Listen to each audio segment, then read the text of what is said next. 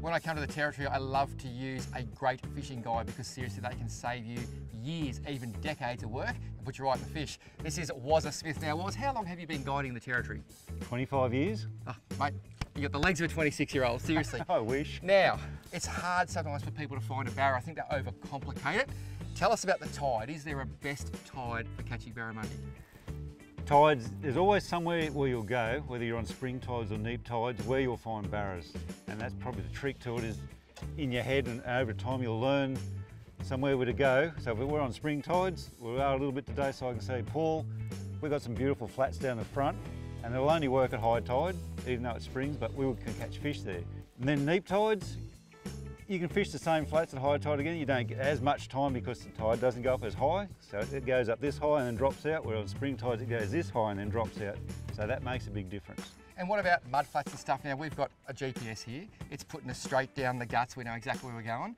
Do people have to worry about mud flats, rock bars, that sort of stuff? Or is it pretty much common knowledge as to where those things are and if they're going to be structured to actually hold fish? When you're in a river system or a creek, it's sort of, you have to learn it yourself. So you learn where the rock bars are and the mud banks. Even with a GPS, they don't show you everything. So, and the best way to do that, if you go up there at low tide, don't go flat out. Have a beautiful sounder like this with side scan that, and you can actually see the rock bars and the shallow bits, and you'll know you can mark it. So if you're worried, you can put skull and crossbones or whatever way you want to mark it, and it's a reminder to you.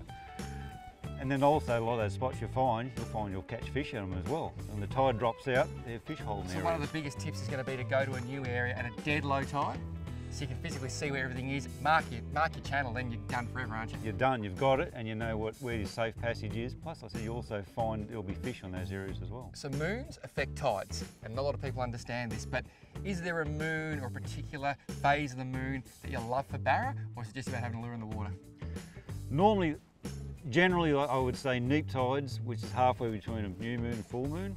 That's sort of the best, but not always so. But normally that you would say the neap tides are the better tides because you get cleaner water and stuff like that.